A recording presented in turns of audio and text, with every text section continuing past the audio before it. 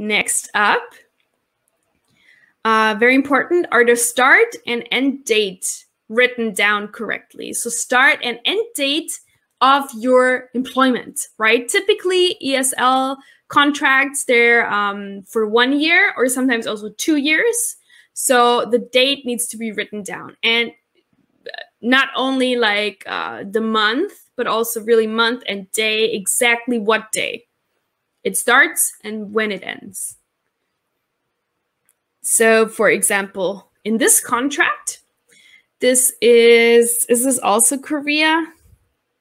Doesn't say, doesn't matter where it is, but here it should say it's somewhere like this. So period of employment from March 1st, 2013 to February 28th, 2014. So that's a 1-year contract.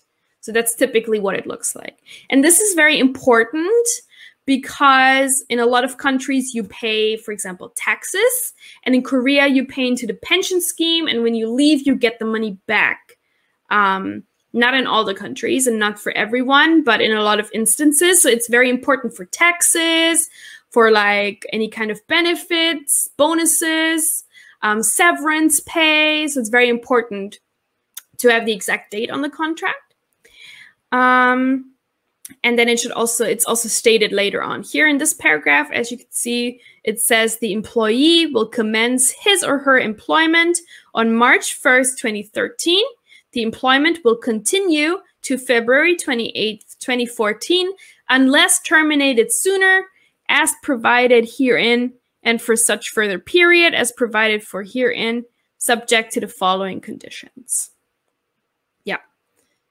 And we're actually going to talk about this part in just a bit. So is the start and end date written out correctly? And also one thing to note, the start date and the end date are not the same as your arrival and departure date, typically, right? You're going to arrive earlier than the start date, right? If you start on March 1st, you're probably already going to arrive in February, maybe a week earlier or 2 weeks before. It's kind of going to depend on that, right? It's obviously you're not going to arrive and then start teaching right away, right? Typically. So that's not going to be, your flight will be earlier than that. That's what I'm trying to say. And also you're probably going to be leaving later than that, right? Your last day is February 28th, but maybe you're just changing schools. You're staying longer. Maybe you will extend your contract. But then you're going to get a new contract, or, you know, you're going to move to a different city, things like that. So just keep that in mind. All right, got a comment here. Let's have a look at that from Gordon. Having been teaching internationally for some years now, I can categorically say that not one contract I have had was followed by the school. Don't expect your contract to be followed. Go into each with a very, very open mind. Do as much due diligent as you can. Read sites like ISR. Yeah, good point. Of course, contracts, you know, should be followed by both parties, but sometimes, yeah, there might be an issue, you know, it's not, they don't follow it or you don't follow it 100% how it's written. Yeah, it also depends on where you teach, I feel like, and what type of school.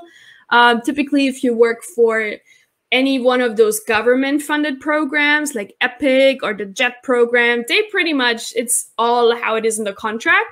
But private schools, yeah, in a lot of schools, they are actually looking for loopholes, right? What they can do to just for their benefit.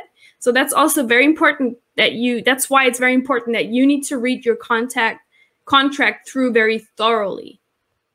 So, but yeah, that's a good point. Thank you, Gordon. All right. Good. That's that about the start and end date. Very important. Thanks so much for watching. We are ITTT, the leading provider for TEFL and TESOL training courses.